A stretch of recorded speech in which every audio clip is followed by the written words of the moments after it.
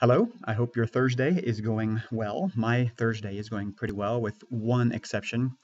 I can't seem to find my glasses today. I've looked, I've been searching everywhere I can think of. I've looked all over my desk, all over my bookshelves, in my coat pocket, in the bathroom. I thought I might have taken them off in the bathroom. In my car, I checked my car.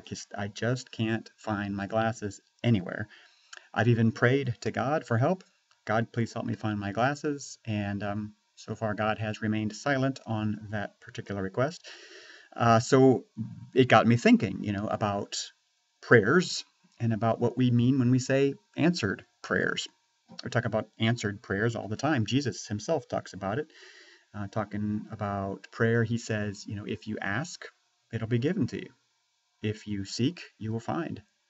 If you knock, that door will be open. So here I am asking and seeking and knocking and still no glasses. So what does that mean? Anyway, that's what I'm thinking about this week. Asking, seeking, knocking, and God answering our prayers or not.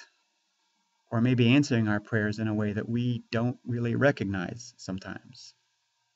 That's going to be the focus of the sermon this week at Campbell United Methodist Church. And if you're around, I invite you to come and join us, and maybe by then I will have found my glasses somewhere. Anyway, hope to see you soon. If I squint at you, don't take it personally. Oh, found them.